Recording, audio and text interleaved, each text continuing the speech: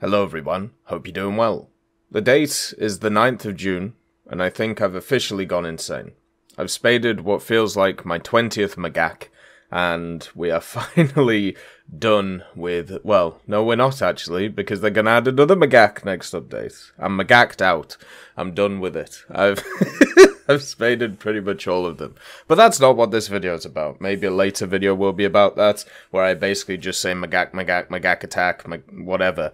Basically just over and over and over again, since my mind is now jelly. The thing to talk about is where's the update?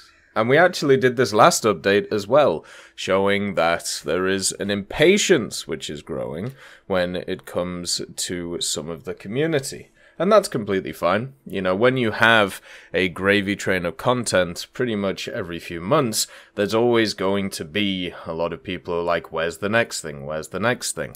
And since, you know, we haven't had anything since Victory Day, and, you know, a few other games have started doing stuff. Obviously, the Summer Games Fest is going on right now, which we're streaming on Twitch, so if you want to check it out, make sure to do so. But when it comes to War Thunder, it's been a bit lights off. You know, they've been doing a few things in the background. They've been doing a few little events here and there, like the holidays events. There's one which was just released today. But mostly, there's not really been a ton going on. And I just wanted to do something that we did last time and go through why this could be. And also, first of all, just line it up with dates, as always, because I think that's generally important. So, one of the things is that each update falls in between kind of a range of dates. And this, right now, this update is still between the standard range of dates that we've seen in previous years. So if you have a look at Danger Zone, which was last year, this update, where they added the F-14 and completely broke the high-tier meta, that released on the 15th of June. So remember, today is the 9th of June, so we still have 6 days before that. Red Skies, which was the one previously before this, the 2nd of June was when it came in, so just before. And then we have Starfighters, which was the 26th of May, so we have kind of a 3-week period here where it could be put in. Then Imperial Navy was the 29th of May, which is kind of crazy. Once again, before the period, showing why people are maybe a little bit antsy. But then you look at Project X from 2018, and guess what? 12th of June. So once again, in that weird 3-week range period. Reg Aeronautica, 25th of May, and then the Flaming Arrows one from 2016, the 9th of June. So you can see overall, if you have a look at previous years, you could even have a look at Cold Steel if you want to go back that far from 2015, and that was the 30th of June. But that was also a different time period and how they did things. So you can see that there's like this 3-week period where they release stuff, and we're still in that 3-week period. There are 2 updates of the last like 4 years which actually happened after this date. So the idea of, you know, people being a bit antsy, all I can say is just, you know, simmer down, you know, have some water, and just kind of relax. And if you are bored, you know, when it comes to War Thunder, there's a ton of different games which are, you know, on offer or going around right now. Whether it's if you get the free games from Epic Games, I think Payday 2 is on there right now. Whether you go to like Fanatical, you know, the website, and have a look at some of the bundles, where there's like a bunch of games just literally for $1. And then also a Humble Bundle as well. Like all of these exist to kind of, I suppose, quench your thirst when it comes to just playing some video games and having a bit of fun. Am I looking forward to the next update for War Thunder? Yeah, there's a ton of really cool stuff. Like, there's a ton of things which I'm personally looking forward to. There's like 35 or, you know, 36 new standard Tech Tree vehicles. There's hardly any premiums that they're bringing out, and a lot of them are like low tier, mid tier stuff, which looks pretty fun. The aviation, pretty much all of it is high or top tier, so, you know, it's kind of up and down, but they're trying to actually expand rank 8 because, you know, they've got to justify selling those rank 7 premiums somehow.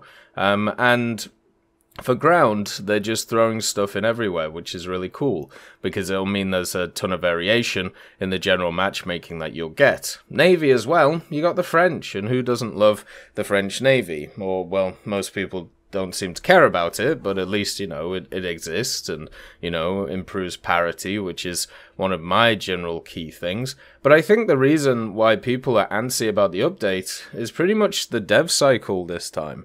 The dev cycle was all over the place. We had 3, technically 4 different dev servers, which is not something we've ever had. If you have a look at the dev server data mines, which I haven't touched yet, I mean, I've looked through them, but I wanted to just wait and see how many data mines there were going to be. And it turns out there's pages upon pages upon pages of them. So, you know, I'm going to have to sit down probably tomorrow and do like a 2-hour video going through them all. And then also, you know, you had the fact that the M1 KVT came out a few weeks before each of the other dev blogs. And the reason it came out before the other dev blogs is because they wanted to get it out before the sales happened. So therefore, they would be able to sell it. Because if it came afterwards, maybe people didn't have money for it. Welcome to marketing. So, and then you obviously had all the economy stuff going on, so they've said that they're going to, you know, release a roadmap of that, and maybe they're waiting to release this update at the same time as the roadmap, basically to once again, you know, get people playing the game, but also maybe to either hide the roadmap or maybe to promote it, depending on how they word it and how they push it forward. Because obviously you can use stuff like that to obfuscate what's going on, or you can use it in the other way, which is to kind of promote it and say, hey, come and look at this, come and vote on this. You obviously had some of the traction changes, also some the other thing to also mention. This update's huge, and it's not just huge from a vehicle point of view. You know, there's only like 40 vehicles which are being added, which I know I say only, but when you look at some updates had over 100, especially when China got added. But one of the things that is huge is they are massively changing a lot of mechanics and how they actually work. Think about how all of the missile mechanics that they're bringing in, you know, you have the new physics, line of sight, guidance missiles, you have all of the new effects that they're bringing in, a ton of graphical effects, and then also at the same time, they just released another dev blog today, talking about the fair play thing, basically between, you know, air vehicles and also ground vehicles. So you have all of these different like setups and how it's all going to work, and it's all completely confusing, and you know, it takes a lot of explanation. But imagine not just explanation, but actually coding the damn stuff and making sure it all works. There's so many different moving parts in this update, it is kind of crazy. So for me, when I see stuff like that, it's not really a surprise that, you know, this update is probably taking a little bit longer than it is. Even though if you look at the stats, it technically isn't. It's just the simple fact that we have got so used to things just being banged that, you know, it's not here yet. What I would say is, as always, just be patient. There's plenty of stuff to play in War Thunder. I don't think there's anybody who's ground out everything. And if you're looking forward to a new vehicle, unless you die, it's probably going to be there next week. And, you know, I wouldn't worry about that at the end of the day.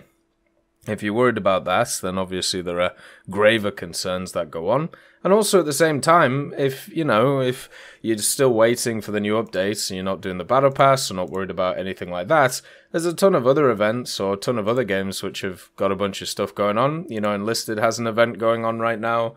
And then also at the same time, you got the Summer Games Fest, as I talked about, so you can have a look at some new games. 2 of the games which we saw yesterday, which looked really interesting, just from it, was a game called Viewfinder, where basically you take pictures of a world, and then you can fit those pictures into the current world, making physical models, meaning that you can take a picture of a bridge and then move the bridge in a different place and then move around, which is kind of cool. And then Mars First Logistics, which has a demo out right now, which is basically a simulator where you build a robot to be able to transport certain things to different areas, which just sounds super fun. Basically, you know, Lego or something similar to that on Mars to be able to transport stuff. If you're a fan of things like Kerbal Space Program or whatever, oh my god, wouldn't it just be fantastic? It would be lovely to play. But yeah, there's a ton of different things out there, you know, just remember, the world is wide and there's many different things to enjoy. So please, for the love of God, just go and enjoy them. Have fun, go hug, I don't know, a baby or something. Just, just do something to relax and not worry about the next major update. It'll be here no matter what happens. It's not as if Gaijin's going to fold overnight or anything like that. So just relax, have a cigar, chill, and wait for next week. As always, I hope you have a wonderful day, and I'll see you next time. I'd just like to thank Millie Draper, Juan the Panda, Nick R. Kupila, Carrion Crow, Gus Irenicus, Pyman, Merciless Reaper, Orange Tail, Teddy, Daniel Stanton, Moxie B. Young, Peter Grayling, Jerry Provolt, Bareen, Alan Hacker, Sem Arslan, Uncle Bean, Derek R. and Lafouche for supporting the channel.